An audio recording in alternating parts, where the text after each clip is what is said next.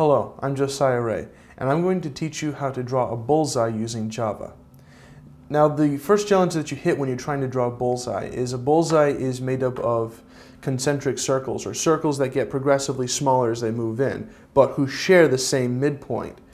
And that's a problem with Java because of the way that Java draws circles. So I'm going to show you in Paint real quick kind of how Java thinks about circles when it's drawing it. So this is a coordinate system here, and with the x and y coordinates. And how Java begins is when you specify a center point, it doesn't begin in the center of the circle and draw outward. It begins here. So if you specified 0, 0, and this is our coordinates, it's actually going to draw the circle like this. And so if we were to draw a big circle and then say draw a smaller circle, you can kind of see the problem that you would be facing. That looks like a space tunnel and nothing at all like a bullseye. So to solve that problem, what we're going to do is we're going to take that midpoint wherever we want to draw the start of the circle, and we're going to subtract half of the width and half the height from that starting point. So instead of starting here, we're actually going to start up here, and we're going to draw down so that the center of the circle ends up where we wanted it instead of too far down into the right. Alright, here I am inside of NetBeans, and this is the preferred IDE, or Integrated Developing Environment for Java, that Oracle recommends. And here we have a simple form with basically just a slider and a panel on it. And I'm going to use the slider to tell Java how big I want the bullseye to be. So I'm going to give that just a quick run so you can see what the final result's going to look like. So here it is. It looks pretty plain, but as we begin to move the slider, you can see that we have a bullseye centered in the middle of our panel with smaller and smaller circles all sharing a common midpoint. And we can even make this thing bigger and smaller, and the circles get bigger and smaller in relation to each other but still share the same middle point. So let's take a look at the code that makes that possible. The very first thing that we're going to do is we're going to create a new instance of a bullseye class. And over here I've created this custom class that basically is responsible for drawing the bullseye. And all I'm going to do is hand it the size of the outside ring and have it draw the rest of the bullseye. And this is a more efficient way of doing things. It makes your code smaller and cleaner and helps things stay a little more tidy. But back to the main form. I'm going to set up also a flag that tells me whether or not I've set up the initial bullseye size. And you'll see why in just a second. Alright, down under here with the slider state change. So somebody started moving the slider and we want to start drawing now. The first thing we do is we define a graphics variable and set it to the panel graphics so that we can draw inside our panel. And we're going to set the color of the graphics to the color of the panel background. And the reason for this is as you begin to make that bullseye bigger and smaller, you need to erase previous bullseyes that you've drawn, or it's going to look like a mess. And so all I do is draw a rectangle, which is the size, the width, and the height of the panel. That's the same color as its background was. Just kind of blank it out, make it a clean slate again. Then we come down to this if statement. And if I've already set up the bullseye, I don't want to set it up again and have to re-execute code multiple times. Slows your program down.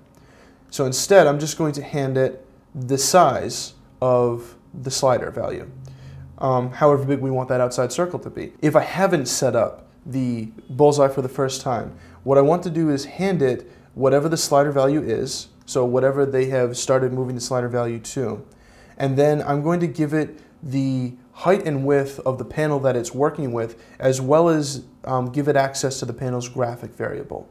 And the reason for that is so that it knows sort of the bounds it's got to work within. And we're going to, some of the stuff that we do is going to be based on percentages of the size of the panel. And from inside of a class, it has no idea how big the panel is that called it. And so it's important to hand it those values. But if we have initialized it, we're just going to hand it the new value from the slider and then tell it to paint itself. And I have a method inside of the class that paints the bullseye. So let's take a quick look at our custom class here. So here we are inside our class BullsEye, and I've defined several variables here: the size, the width, the height, and the center X and Y. Now the size obviously is however big we want that outside ring to be, but it'll also end up defining how big each of the rings are as they get smaller. The width and height are simply the width and height of the panel, and the center X and Y are going to not be the center of the panel. They're going to be what we're using as the center of each ring as it gets smaller. So we're going to bring in originally these variables S, W, H, and GFX for graphics, and set the width and the height, variables that we've defined inside this class, to W and H respectively, and then activate the change size method, which we'll take a look at just a second, and set our G to the graphics variable. So now we have access to the graphics of the panel. Coming down to change size is a very, very simple function. All it's going to do is tell this class how big the circle is we're trying to draw right now and where its middle needs to be for it to be centered where we need it. So this will be activated several times as those circles start to get smaller, just so that we can move the middle point or move the starting point where we're drawing from, like I showed you, so that the middle point always ends up being the same. And very simply, it's going to take in an input X, set the size of whatever we're trying to draw to that, and then take the center X and set it to the whole size of the panel divided by 2, so right in the middle, and then it's going to back it up half the size of the circle. So when the circle ends up getting drawn, it happens to land right in the middle where we want it. And it's going to do exactly the same thing with the height. So up and down, it's also exactly centered. So not too complicated yet. And here we go. This is the painter method. And it looks kind of scary at first, but I'm going to show you something to kind of put your mind at ease. You'll notice that every time that we draw one of the circles, we draw twice. And that's simply because the line that it draws is very, very thin. And so to thicken that line up a little bit, I'm drawing one line, and I'm drawing, or one circle. I'm drawing one circle just a tiny, tiny bit smaller than it to kind of thicken those lines up a little bit, and you can see it clearer. So the very first thing that we do is we draw an oval with the center X and Y, which is the center of the form that we gave it. If we go back to here, initially we hand it the width and height of the form, and coming back into here, we give it the width and height. So the center X and Y gets set when we activate this, and this is right as the class is being set up. I know it's a little bit confusing to follow, but right as the class is getting set up, we already set the center X and Y, so when we activate paint, at that point, the class has already figured out where the center needs to be. So it's going to grab its center, and then the size, X and Y, are going to be the same because we want it to be perfectly round. We don't want it to be an oval.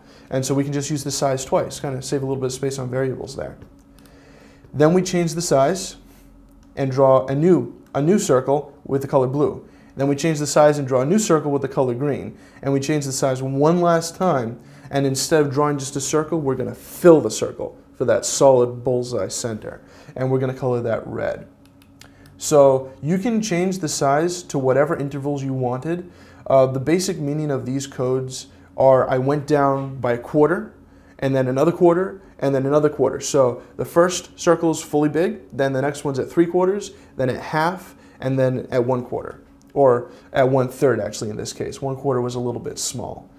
So experiment with the variables, but you'll notice that all of these are divisions of that original size variable. So no matter how big you make your bullseye or how small you make it, all of these other circles that are drawn inside of it are going to be proportionally identical. So it's going to look like the same bullseye no matter how big it is. And because it's set up this way, and it's so efficiently set up this way, you can now program user input that changes and maneuver and manipulate the size of that dynamically in real time and end up with this same size bullseye every time. So I'll take one quick look at that one more time. Here we go. We're going to move the slider, and there we are. We've got that bullseye getting bigger and smaller. And constantly, you can see a little flicker as it kind of clears out the background and redraws the bullseye. And you can tell that the bullseye rings are not only centered, but they're proportionally the same no matter how big or small the bullseye is. Well, my name is Josiah Rea, and I hope you've enjoyed this tutorial on how to create a bullseye using Java.